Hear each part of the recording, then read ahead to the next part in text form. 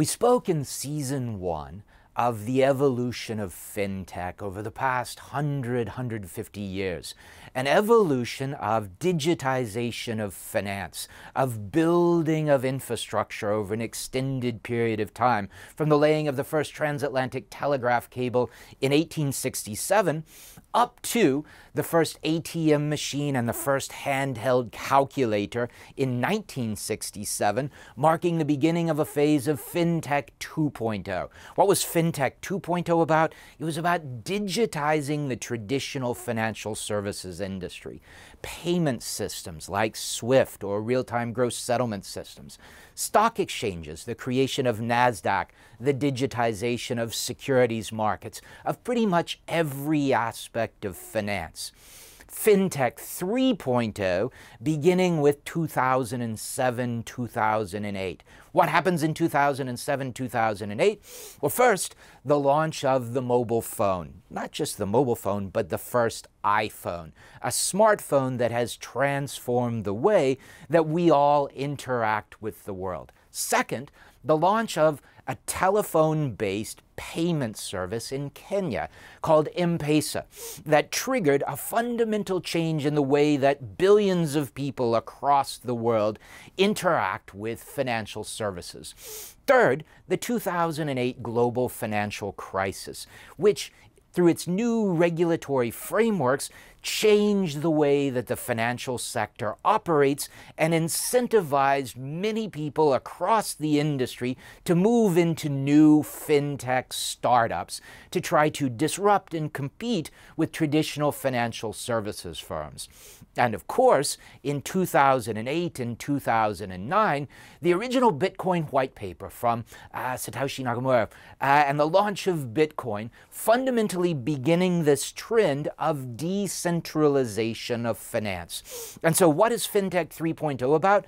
FinTech 3.0 is all about new technologies, new entrants, and the transformation of finance.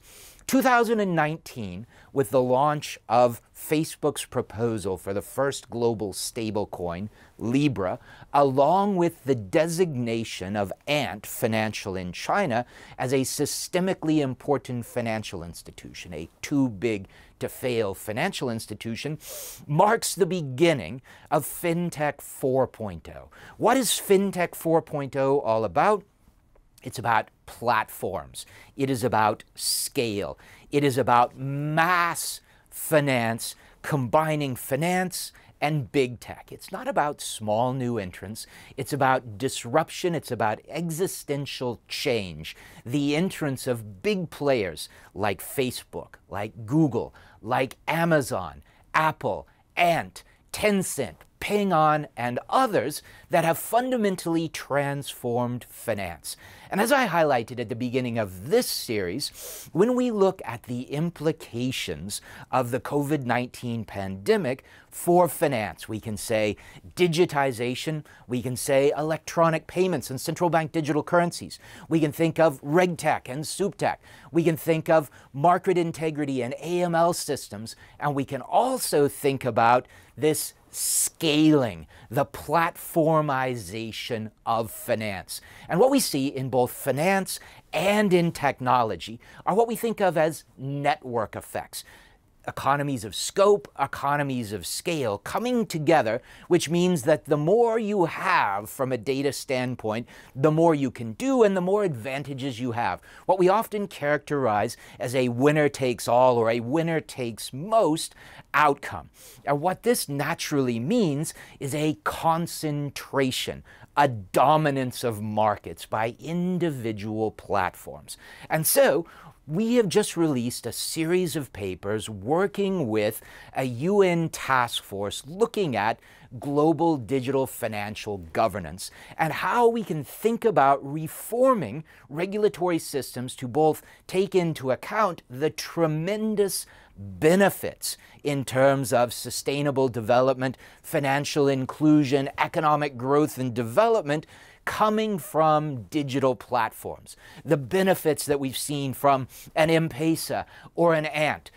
But at the same time, trying to take into account the risks from the standpoint of what we call tech risk, cybersecurity risks, the risks of market dominance, the risk of new infrastructures, and thinking about how can we build a governance system that thinks best about how to deal with this balancing of the positives and negatives of digital finance platforms. And I think going ahead, one of the biggest challenges for societies all over the world is going to be structuring regulatory and policy systems to take advantage of the benefits of platforms, of network effects, of scope and scale in data and technology, while at the same time trying to minimize those risks. And what this means